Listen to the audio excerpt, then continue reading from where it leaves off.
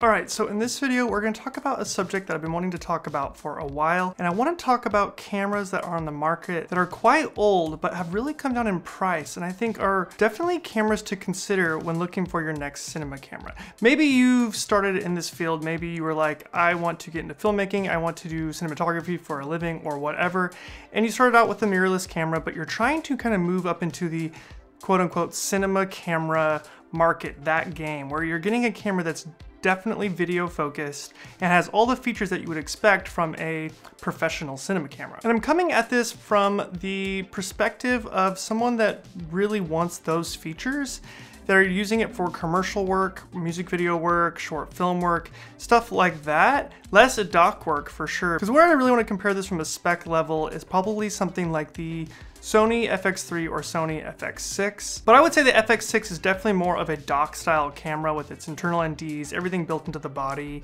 all the features that it has, versus what we're talking about today, which is much more cinema camera focused. And I know they call the FX line of Sony's a cinema camera, but it's kind of hard to say that when it doesn't shoot RAW or 12-bit or 16-bit. I mean, even the FX3 just recently got 180-degree shutter options on it, so that we're treading the line on what a cinema camera really is. Of course, any camera that you can use for cinema would be considered a cinema camera, but what we're talking about today is like, a professional camera, a camera that you get your hands on, you use it, and you're like, this is what this camera was designed to do. What I wanted to talk about today really is old RED cameras. So RED cinema cameras, you know the brand RED, it shot huge movies before in the past, still shooting big movies today. But up until recently, the RED camera brand was very expensive. Obviously, when it comes down to a RED Komodo, like the camera that I have, you can get a body for $6,000 new, or you can get the RED Komodo X, which is just a little bit level up for $10,000 new, and a used body of a RED Komodo for somewhere between like $4 and $5 grand right now. But what's really interesting right now is that,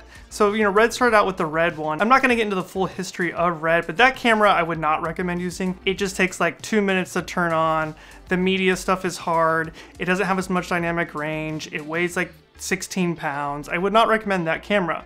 But once they upgraded to the DSMC1 body style, things start to get interesting, because that was like 10 years ago at this point, but I feel like that those camera bodies are still useful today. Now you can get a RED Epic or a RED Scarlet for like under $3,000 used right now. Granted, they are old cameras, they have old sensors, but these old sensors really still compete with the modern sensors, because you have to think that, yes, it's a 10-year-old sensor, but these sensors were the best of the best at the time, right? So you have you had Arri Alexa basically, and you had RED. They had different reasons for existing. The RED was kind of a resolution RAW, more kind of like owner-operator style camera, whereas the Alexa was much more of like a studio-based camera at that time. It weighed 16 pounds. It was a big body.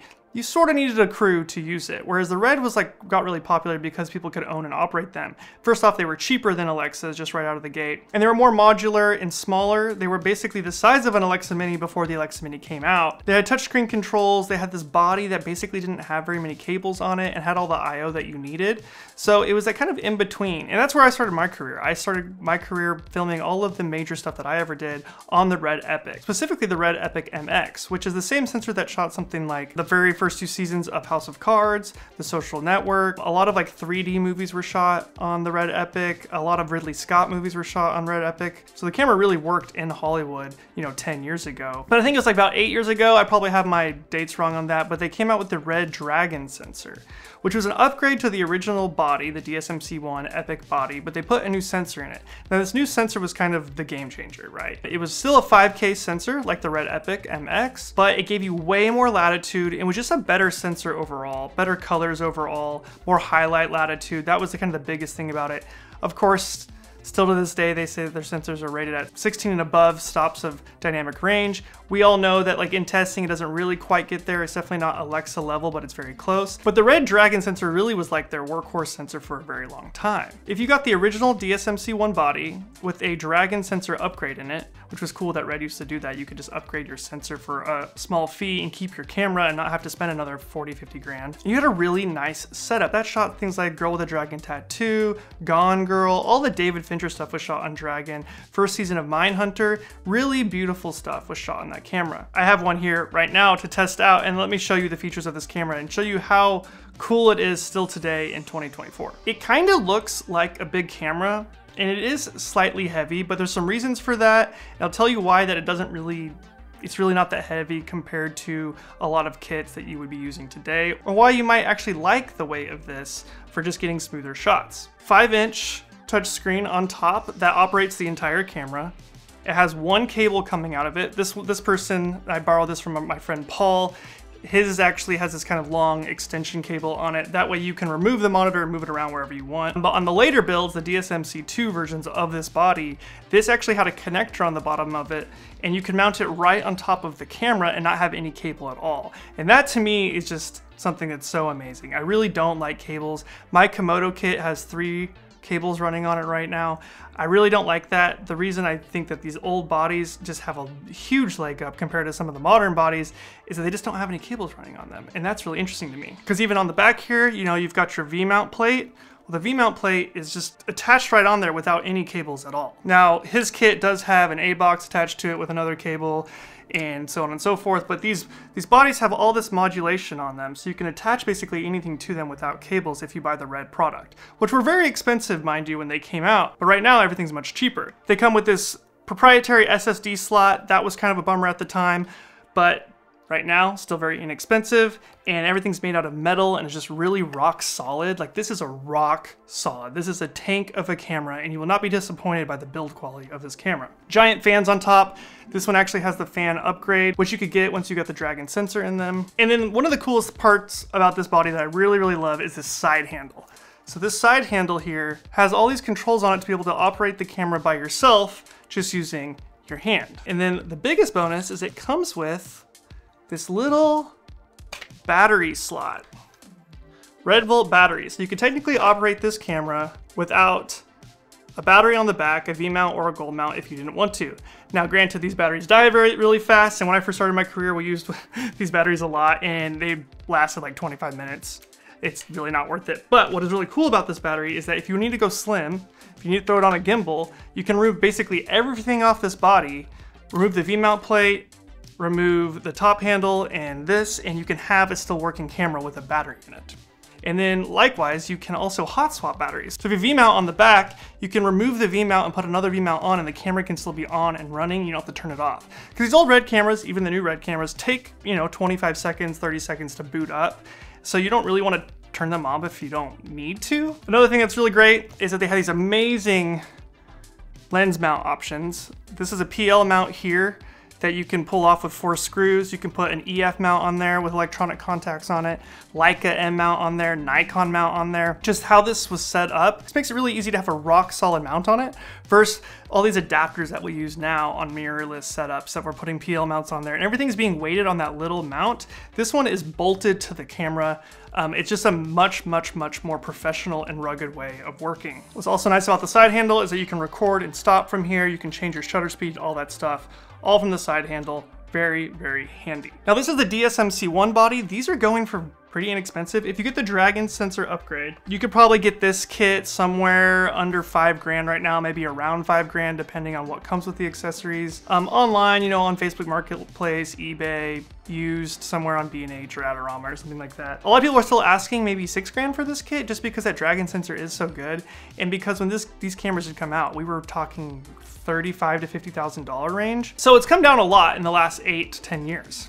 Hey, Spencer from the future. Something else worth mentioning is that when you buy into the red DSMC1 or DSMC2 body style, you can actually upgrade your body while keeping all of the accessories. From like a financial standpoint, that's really nice. So say you buy a red Epic MX to start, right? You're buying that kit for something like $3,000, $3,500, and then you want to upgrade to a Dragon body. So you simply sell one body, buy another body. You're not out very much money, and you get to keep all of your accessories that worked on that original body because they're the same bodies. It's not like going from an FX6 to a Venice where you have to buy all new stuff, right? You have to buy a whole new body, which costs a lot of money. These actually swap out, they're interchangeable. The monitors work on the same body. The V-mount plates work on the same body. Something that I would definitely consider would be getting something like a Dragon X, the DSMC2 version, and then later upgrading to like a Gemini, which has dual native ISO, or a Helium, which has 8K. You know, if these are the things that you want and you want to upgrade later, that's how they were designed. That was the path that Red initially did. But then they kind of abandoned that now because there's no reason to do that. But that's something that still would work for you if you're trying to get into this and spend less money. Okay, back to the edit. So before we move on into the video, I do want to talk about this video's sponsor, which is Squarespace. Squarespace is an all-in-one platform to present your work online. You can start with one of their best-in-class templates, or using Squarespace's next-generation web design system, Fluid Engine, you can customize every detail with the reimagined drag-and-drop technology for desktop or mobile. Or maybe you want to start an online store to sell your photography or other products. Squarespace has all the built-in functionality to get one of those up and running quickly, and I've actually been using Squarespace to run my online stores for almost a decade now. And of course, if you're like me, you're probably looking to build a portfolio, which Squarespace has a ton of features for that very thing. You can even create private galleries for client work using these tools. So if you're looking for a home for your work, well, you can just do that with Squarespace. Click the link in the description to get 10% off, and I want to thank Squarespace for sponsoring this video. So you're getting a Super 35mm sensor. It's actually a little bigger than that. A lot of people claim that it's a 1.1x sensor compared to full frame. If you go look on Red's website and you do all the crop factoring, they are not saying that. I think it's more close to like a 1.3, 1.35 X sensor. It is bigger than something like the Komodo or any of the other Super 35mm sensors in the Red lineup, but it's not as big as a lot of people claim. But that is something you need to think about, that if you're using a Super 35mm lens on here, it might have some vignetting depending on which one you use. But that's shooting basically like OpenGate. They don't call it OpenGate, but the full sensor, it's more of a 17:9 sensor versus the 16:9 that you'll probably crop into and actually shoot and frame for. And when talking about the sensor, we can talk about the frame rates and the cropping. What's really great about this camera, and especially compared to something like the Komodo that I have now, my Komodo setup probably costs more than this setup, right? So if I was in the market right now for a Komodo, you might also want to consider something like an old Red Dragon, or even an old just regular Epic MX, because really the specs are pretty similar. Actually, the Red Komodo, you know, it's a Super 35mm sensor, and it's limited to 40 frames per second using the full sensor readout. Whereas the Red Dragon, this one actually goes up to 82 frames per second with the full sensor. And that's still shooting at the Red RAW compression, which I should have talked about earlier and I haven't talked about, but it still shoots the Red RAW, the Red RAW that we've known and loved for this long. Just an amazing workflow. What's cool about Red RAW is that because it's not compressed very much, it runs on even some slow computers. It gives you all the options on the back end, obviously, to change your ISO and your white balance. And what's even cool about this too, even though this is an old camera, what they call a legacy camera, it has the legacy color on it, you can actually change it to the Dragon color, which was an updated color pipeline that they did when they came out with the Dragon sensor. Or you can even, just with one drop down, change it to the new IPP2 Log 3G10 that we're using on the Red Komodo and the new Raptors.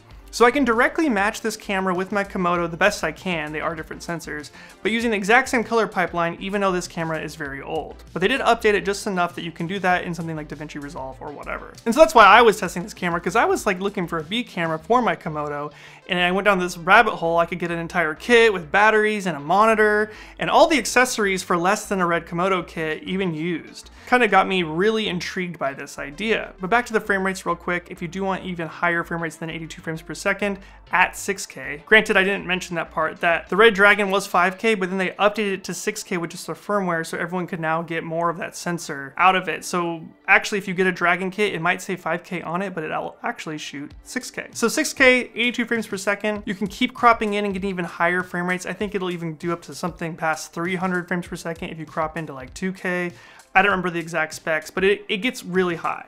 Now granted, because it is real raw, and it's not doing anything special on the back end, it's going to crop in on that sensor to get those higher frame rates, but it's such a great thing that you have that. So I feel like I could talk so much about this camera, but let's talk about really the purpose of why I'm talking about it today. I'm comparing it to something like an FX3 or an FX6, whereas an FX3 kit, right, is gonna run you close to $4,000. It's gonna be small and light and compact. It's gonna give you 4K and full frame and good low light. Yes. But for $4,000, you can get this camera that is going to give you that Red RAW, and it's going to give you a sensor that, to me, looks more pleasing. So FX3 has a great image, but it is being compressed to 10-bit, and you are getting these colors baked into the image that if you don't like those colors, if you don't like to deal with those colors, you have to futz with them quite a bit in post, but you're only using a 10-bit image and that might be harder to fix. Whereas this camera is giving you that red raw, it's giving you direct sensor readout, and for me, I just like the look of these sensors. Maybe it's just because I'm a David Fincher fan or something, I don't know, maybe it's just because I've been shooting on red for so long, but to me, there's so much more texture in the image because it's raw. It's not being noise reduced. There's nothing messing with the image. You're just getting what you're supposed to get out of it. It's really easy to catch, in my opinion, a red image because of the texture that comes out of it. Now, a lot of people think the texture is too sharp, and I understand that. And I think by sharp, they just mean it looks too real, like in a bad way. It doesn't look cinematic in that way. For me, I like the look. I like how it performs. I like that I'm just getting the most bare bones raw version of something that I can get. To me, I just prefer that. So if you're in that same camp, you might prefer something like an old red camera versus a new Sony camera. And you can't deny that the 16-bit, 12-bit, whatever you want to call it, raw is just one of the best things to work with. It's just one of the best codecs to work with. I promise you, once you start using it, you'll see why you would like that so much. So we're talking about similar price points here. An FX6 kit, I mean, $6,000 plus some batteries, you're at $7,000. And you could get DSMC2 Red Dragon kit, which the DSMC2 body is much nicer. It has more processing power in it, has better fans in it, it has a nicer touchscreen on it. You can get a 4-inch or a 7-inch touchscreen. You can get a cableless touchscreen, which to me is one of the coolest things about the whole system, is that you can be running an entire kit with no cables on it if you wanted to. They have a secondary side handle you can get that still has a record function on it. I think that kit is the one that I would try to get if I could, but the $7,000 price point is kind of steep. You can still get a lot of other things for $7,000, so it kind of makes it tricky for me. You're getting closer to that Komodo X territory, which really a Komodo X is kind of like the new version of the Dragon in a way. It has a lot of the same features. Something else I forgot to mention is that there is an OLPF stack behind your mount on the camera, and you can swap those out, which you can't do that on most cameras. They just have one on there. Well, this one has a skin tone one, a highlight one, and a low light one. I don't like that sort of. It's cool that you can swap them out if you need to, but I don't like that like you get more out of one over the other when it'd be nice if you could just have one OLPF that just did it all. And a downside of these OLPFs, if you do shoot them out at the sun, with your lens stopped down, you will see some kind of red refraction inside the lens, which has been a problem of Reds for a while. They finally do not have that problem anymore. Komodos don't do that. Komodo X doesn't do that. Raptors don't do that. But these old ones did because they had that old OLPF stack in there. So that's kind of a downside. Another downside, since we're talking about those, is that it's an old camera. Red actually has stopped working on these cameras.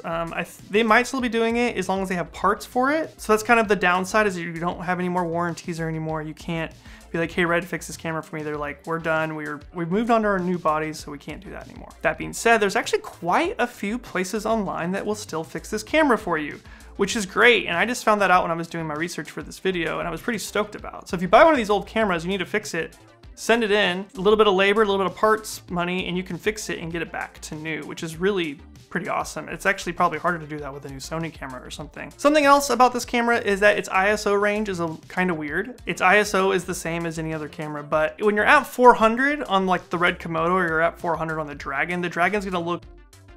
But if I treated it like any other camera, exposed for it correctly, using the meters on the Red, which they have these really awesome meters. They have basically these traffic lights that will tell you if you're blowing out one of your channels in your highlights, and even has a noise meter for the noise if you're underexposing, and it'll actually go up higher and higher and tell you that you're creating more noise in the camera. But if I treat this sensor like any other sensor and just make sure I don't do that, then everything comes out perfectly clean and looks great. And I didn't have any issues with it. I did a test with it side by side with the Komodo, and I found very little discrepancy in the images. The color was a little different, even using the exact same workflow, because they are different sensors, of course. The highlights did roll off maybe a smidge different than the Komodo, but then also the shadows were different than the Komodo, but they both looked really good and matched really, really, really easily. Changed the ISOs a little bit, a couple different versions of the tint, and we were good to go. So I really wouldn't hesitate to cut these cameras together at all, even though their sensor tech is way different. That being said, the Komodo does handle low light way better. it just seems that like more light's going to hit the sensor if you're using the Komodo. Maybe that's because of the OLPF, or maybe that's because of some other reason, I don't know. It's just much more sensitive to light, so just feels more modern in that way. So it's just like kind of naturally a cleaner sensor. But I didn't really have any problems with noise when shooting on this sensor because I just treated it like you should treat any camera. Okay, I feel like I'm getting a little redundant here, but I just definitely think this camera is worth considering. The image is super, super good. It really is so surprising how good this image looks for how old of a camera it is. And for me, it gives me all the features that I want from a cinema camera. It's just like, it's built really well. It has amazing menu options. It has amazing mount options. Like, when I mount a PL mount on my Komodo and then put a big heavy lens on it, I am always very worried that the mount is going to come loose. And sometimes mine do. You've probably seen in some other videos, I kind of have a loose RF mount on my Komodo. Whereas with this one, you have a rock solid mount. You can buy third-party mounts that are a little cheaper if you need to. You can get an EF mount. I forgot to even mention on the DSMC2, the side handle has this little wheel on the front, which I think this one does too. I don't know if this one functions the same way, but has this kind of little wheel on the top. There's one of those on the DSMC2 model that you can roll that wheel and it actually is like pulling focus on an autofocus lens. It gives you control of the lens. If you're walking around by yourself, you can just be pulling your focus. You don't have to buy another nucleus kit, put that on your lens. It can just do it automatically in the camera.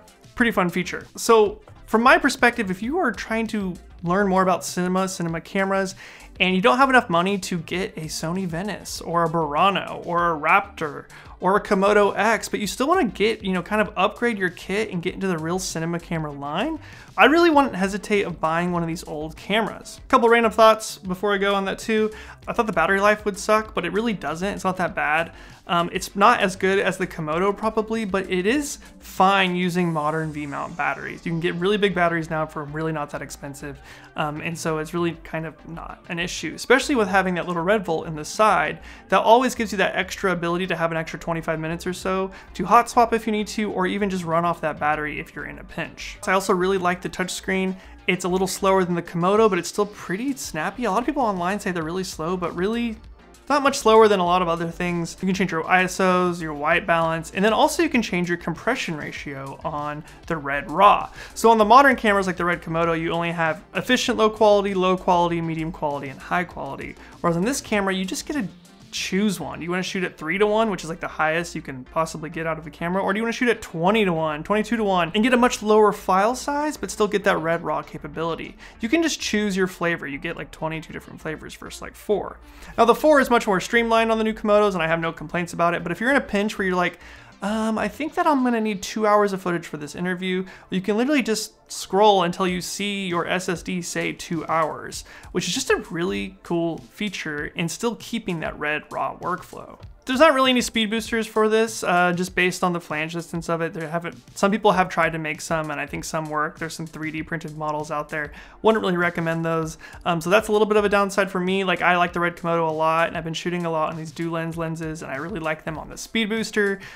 Just that look that they get because they are kind of a slower lens. At the end of the day, Super 35mm really is like, and has been the standard for cinema for 100 years, so I have no complaints about that, but having the option on the Komodo is nice. Also, because this camera's been out for so long, there are a lot of accessory options for this camera. It's also very modular. You can build it out to as big as you want it to be, have as much IO on it as you want, or you can strip it down to a small package. You could even, I think Caleb Pike made a video over this too, you could, if you were to get maybe like an old MX sensor instead of the Dragon sensor, and you wanted to really just spend as little money as possible, you could just get a cheap monitor put on top of it. You could just use the side handle to control the camera rather than using the touchscreen on top, and you'd probably save yourself even more money. And you can get third-party accessories, the third-party V-mount for probably $50 versus getting the one that comes with the camera, or the Red branded ones, which are probably a little bit more money. But overall, I just think it's a really, really awesome camera, and I shot with it this last week and had zero problems with it, and was actually really elated by the experience, that full cinema experience. Also, the camera is kind of heavy. The kit fully kitted out between my Komodo and it was heavier for sure by maybe a couple pounds, but that weight is nice. When you pick the camera up, just grab onto the side handle, and you wouldn't just walk around and start shooting like this. The camera is giving you that weight that's gonna help you get a much steadier shot, and not have to worry about the jitters that you would get from definitely something like an FX3. So these cameras are just really awesome. I highly recommend them still in 2024, especially if you just want to get your hands on a cinema camera, a proper cinema camera, and see how those operate. See, it'll teach you more about cinematography. But if you just want to get like a real cinema camera, play with it, and shoot on it for, even if you shot on one of these for a year and then was like, okay, I definitely like this style, I can upgrade to something like a Raptor or a Komodo X or something like that. This is a great way to break into the RED system or just to the cinema camera workflow.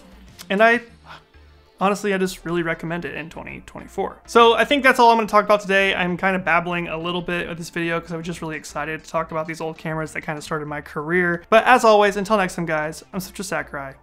See ya.